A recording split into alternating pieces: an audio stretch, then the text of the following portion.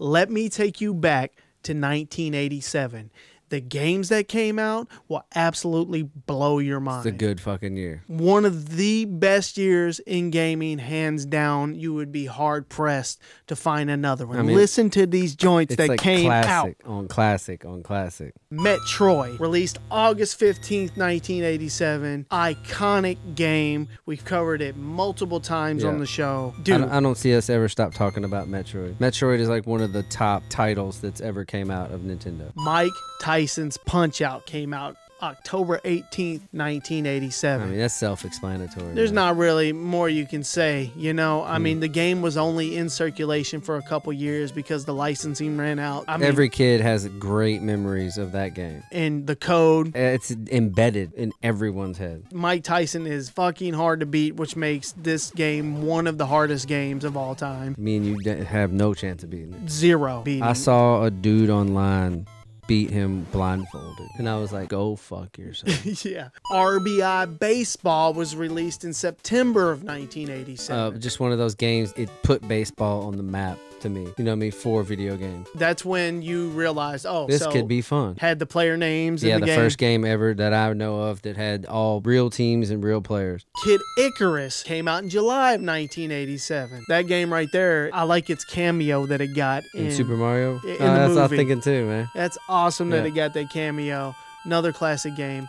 And then, come on, y'all, Starman Pro Wrestling dropped in March of 1987. Badass game. And before anybody comes for me, these are North American dates. Yeah. Because a lot of these games were released in Japan in 86. Yeah. And then released in America in 87. So pro wrestling, man. Come on. Good game, but still fun. We play it all the time here. I'm always Starman, though. You know, that iconic the star. Amazon. It's got all King Slender. This next game, y'all. Top 3 of all time. Top 3 video game franchise of all time right here. The Legend of Zelda was released on the NES in America August 22nd, 1987. That game changed it all. Talk about a run. They're still on it. Like, they're making games of the year now. And back then, this game blew everybody's mind. The adventure part of it really set it off in this. This is the first game that took you on an adventure. It's the one that we lived with for weeks, months, years even. Yes. Figuring new stuff out because there was no internet access and there were no cheat codes. So you couldn't fun, watch man. playthroughs, all that. You just had to figure it out or use a Nintendo Power. Yeah, there's people that played this so much that they didn't play any of the other titles in 87. One of my favorites of all time.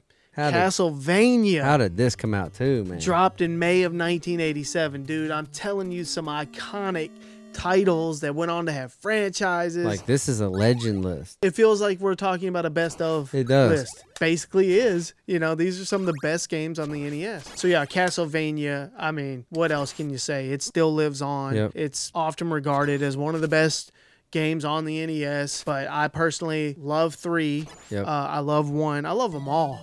There you go. There's video games. In 1987. 1987. What an awesome year.